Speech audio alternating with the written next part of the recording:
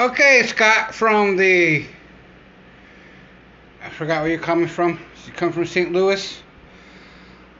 The American Ghost Project or something like that? Well, like I said before, this is the Dibba Box. This is the Haunted Doll. And does that sound like bricks in there? No, it don't. That does not sound like bricks. He thought I was selling them bricks. I told him, go check out my YouTube channel that I did last year, back in February. Should be probably all the way in the bottom of my YouTube channel. And you see all the orbs that are flying around, and the one room where I had the Dibba boxes at, I saw the black shadow in my video. You should be able to see the black shadow in that video. But since I put them in here with the Haunted Doll, it's been all good.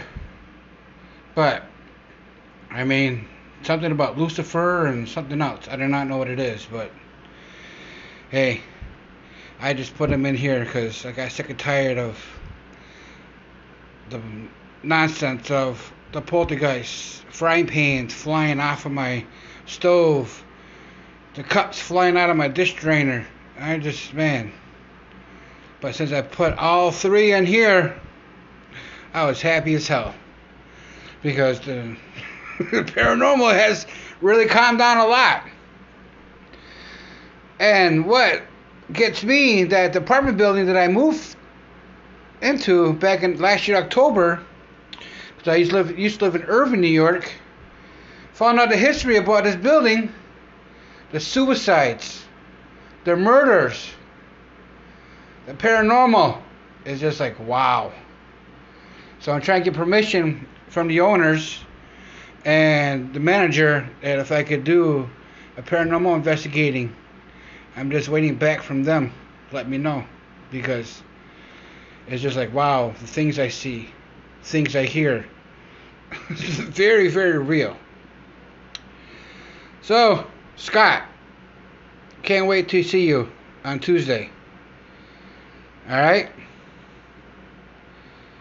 But, like I said, 296 people last year told me that they're going to come and buy it from me, and they never do. So, this is my face.